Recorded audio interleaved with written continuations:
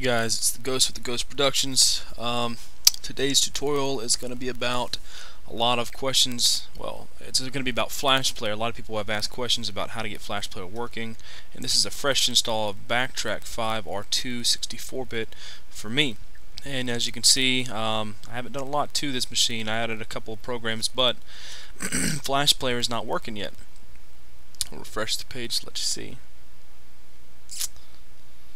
And when you go to, if it lets me install plugins, which it's not, but up here you can see it says install missing plugin.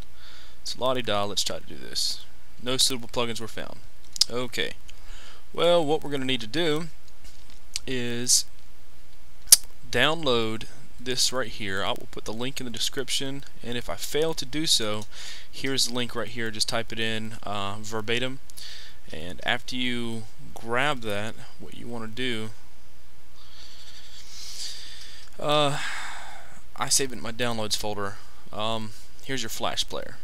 You want to go ahead and open that up using tar. So what we're going to need to do is open up a terminal, type in tar, and there's a few different options here. You can go to tar's help in order to, or man page or whatever, to see how exactly to do each one of these commands. But I'm going to do tar xvfz, and I'm going to grab the file and drag and drop so I don't misspell anything. And there we go. So this is basically a good sign right here. After you get this done, you're pretty much good to go. And after you do this, you're going to want to do a make directory, and you're going to make this directory here. To save time, I'm going to go ahead and copy and paste this. Alright, so that would be, that didn't make sense at all.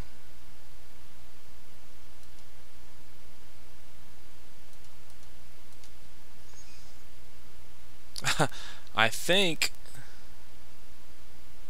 that I just accidentally pasted over top of this. Okay, sorry guys. Discard, and we're going to open this file back up.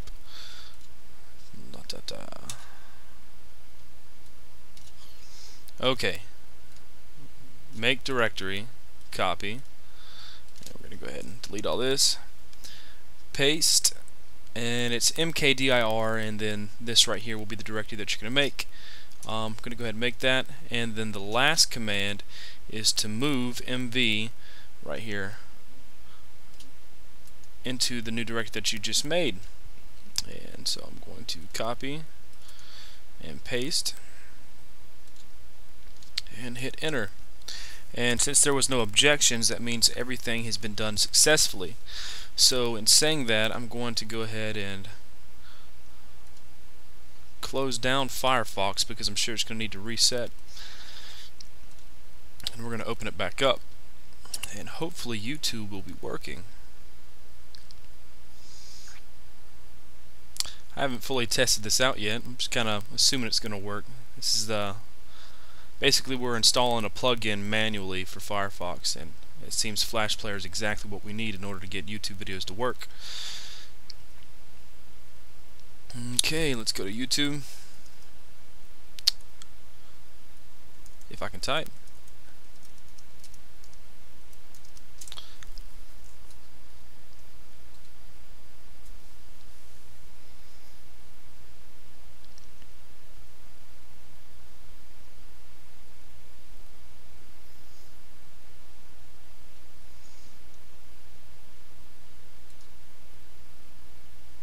We will get there eventually, I promise, guys. I think GTK Record My Desktop is a little bit more heavy as a program than just the regular Record My Desktop.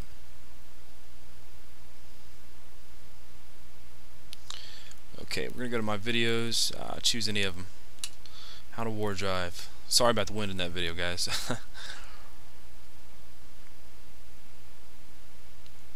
And ta-da!